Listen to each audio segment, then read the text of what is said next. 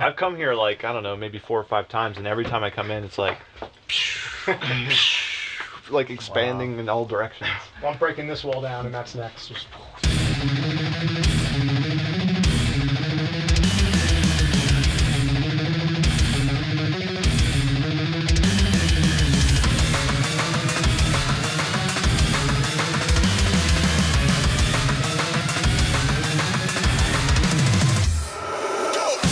And so I heard the chorus hook, or that vocal that I ended up using, and I instantly was like, I already can hear what I need to do based around that hook. So I started the whole remix with that chorus hook. And then for the next year and a half after that, I was kind of doing a live DJ set. So I was DJing, which I had never done before in my life, but I was playing all my own tracks, but I was also playing live guitar, live vocals. But during my set, I would also drop that mix, and instantly, I mean, Russia, you know, UK, obviously, Germany, anywhere I was in the world, people instantly like, yeah.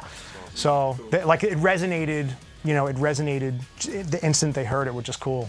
I mean, and some of it comes down to taste, but I feel like, from what I saw, and you guys would know better, but it seems like even your own fans dug some of the remixes that run that thing, and my fan base definitely did. I didn't expect it to do that well. I was like, I don't know about this, and you know, I was a bit, I don't know, fuck it, we'll try it, but I don't know if it's going to do well. It's done really well, and I was just like, fuck, well, you know, there's obviously, our fans cross over a lot. When we did the Icy Star tracks and we were talking, and you were just, I could tell you were getting excited about that genre of music, and like, you were asking me questions, and you wanted to hang out and stuff, and I thought it was a beautiful thing, because how that style of music can be twisted into what you're already doing, and how you can, it's like it's weird. It's like you almost took the whole metalcore genre, learned everything about it, and then put your own spin on it and put it into your songs. Even if that's not what actually happened, that's what it sounds like.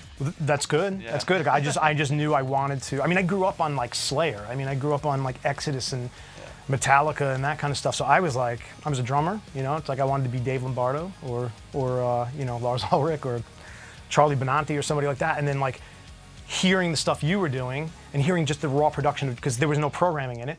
So I was filling in the blanks with what I knew I could do, and just hearing the raw production, I was going, man, this is like, I didn't even think about this. This is like, I play guitar, that's what I do, you know, like I play all these different instruments, but I didn't think about producing something like that. So it really did open up my mind to the prospect of producing differently than I had been. It really kind of set the course of my new album, to be honest. It's weirdly flattering, because I look at what you do, and you've got like, you know, gold records on your walls and everything else, and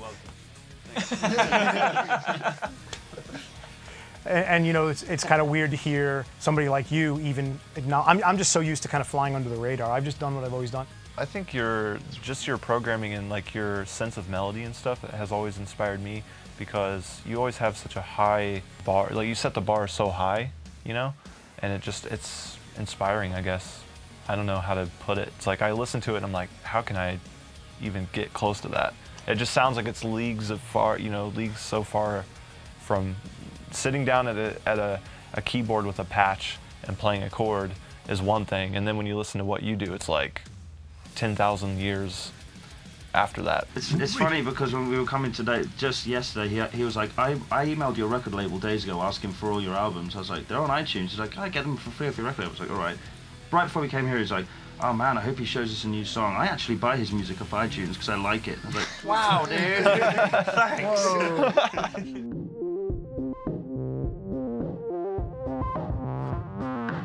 This new album, End of an Empire, my new album, is most of the sound design, whereas in previous times, probably even your remix, I was using more software-based synths and coming up with those growls and a lot of that kind of stuff. And now I'm doing a lot of that through hardware, which takes a longer time, but I'm coming up with sounds that I couldn't even tell you how you could ever get out of software. The cool thing about that, I assume, is no one's ever going to recreate that sound. You've made that yourself through hours of perseverance and trial and trepidation, and you've found the sound that's not somewhere stored on a bank that someone else is going to go, that sounds cool, I'm going to use this in my song.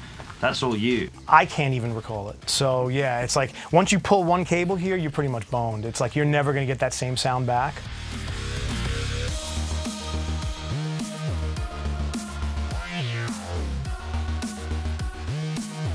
For me personally, we've left the studio for instance, we've been stoked, and then maybe a month down live, like, I really wish we'd have tried this here, or I wish we hadn't have done this in this section. And I think we're all just trying really hard to make sure that doesn't happen this time. Any stone unturned. And you guys have more time this time around to do this record, so you feel like you have more time to sit with the tracks and make them right. Environment and everything's way better. We've decided as well, like, if we're not 100% stoked, we never want to leave a bit that's like, yeah, that's cool, it will work. Like, it has to be, if it's going to be in the song, it has to be there. Yeah. You know, like, the song can't live without this section. We'll argue about it. We spent 2 days, there was the most simplistic breakdown in the world in one of the songs, and we spent 2 days rewriting it. 2 days just, I was probably behind that computer screen for like 12 hours, like, no, and just ended up scrapping the whole thing and completely rewriting it. I was like, this is a new song now, but it's for the better, you know? There's like always this little naivety to your first record, you know, because you're into certain things and you haven't been exposed to the music world in a big way. And so you have all these like kind of, not childish ideas, but just young ideas. And they've matured so much songwriting wise from that first record to now. And I think the evolution is just, I don't know, just you guys have become successful doing what you do best, but you're also twisting that into commercial success as well, which is just great. It's maturity. It's maturity, like just as songwriting, yeah.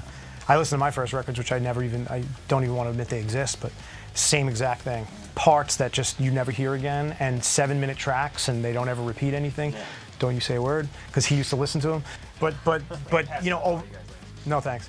But over time, you know, you start going exactly like, oh, these are the parts that really stick out. Maybe there should be more structure here, and I think it's just a maturity thing. And then you work smarter instead of just harder. We're taking a different approach on the drums on this, I think. In the past, it would be James sitting behind the glass and having a certain amount of time to get something done. And we would be like, well, let's try this, let's try that. Okay, well, we just need to get the song done, so we'll just use that. And it wasn't like we ever really settled. I mean, of course, we made sure that the songs were badass and everything. The decisions we made were awesome.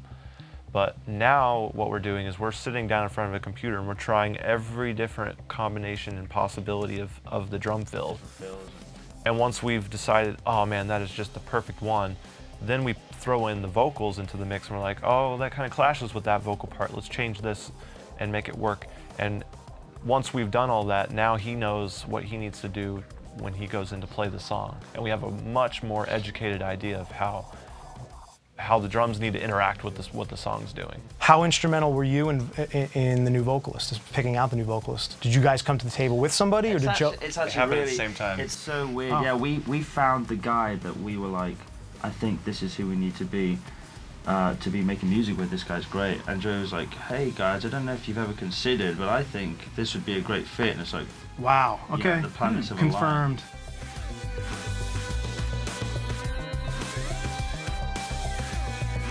We're still using a lot of electronic sounds in this new record, but just presenting them in a different way. You know, back in 2009 when we were doing it, it was heavily trance-based. Like there was a lot of trance section stuff. Now, I don't know. And again, like on the last record and records from us, there's a lot more, I'd say, industrial tones and darker sounds. When I approach a remix, the first thing and the foremost thing is the track itself. Like when I'm hearing something, what element of that song jumps out at me where I go, oh, I know exactly what to do with that. And when the first time I heard A Lesson Never Learned, it was thrown in with the batch of a few other songs, and I listened to them all, and there was the hook in that song that I instantly went, I'm taking that right there. So I instantly wrote back and said, this is the song I want. Got the stems, and started the whole song off with that vocal hook, and then built the rest of the track around it.